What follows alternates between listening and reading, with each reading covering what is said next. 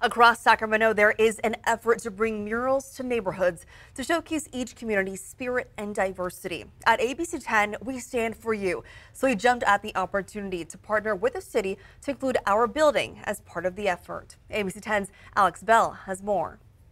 40 artists have been working to bring inspiring murals to 10 sites throughout the city of Sacramento. On Sunday, community members came together to bring one of the murals to life right on the ABC 10 station. Lead artist for the Broadway mural, Ryan Rhodes, believes that public art can change neighborhoods in a positive way. Well, really, this whole project is supposed to be about diversity. We're using bright colors to do the different figures in it, and the whole idea was kind of sharing and growing these potted plants together. So it's all about cultivation and health and taking care of these potted plants and growing as a community together.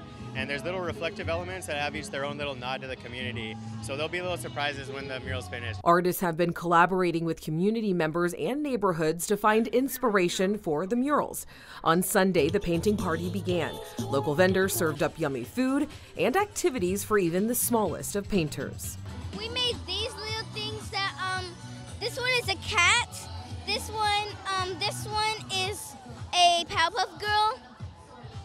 This one is a cowgirl. This is all part of the Community Murals Sacramento, a one-year program created by the city's Office of Arts and Culture, says Community Engagement Manager Emily Lowen. I think in addition to bringing people together, which we've all been missing, this is really unique in that we have these amazing murals throughout the city, but they aren't always reflective of the people that live there. So this has been really an opportunity for the community to say, we want this on our walls, and to have a professional artist do it, and then to come out and actually have a hand in painting it. It just ties people to the place and hopefully inspires young people to know that they can have a career in the arts. So that's also an exciting thing too. Today also featured various community events.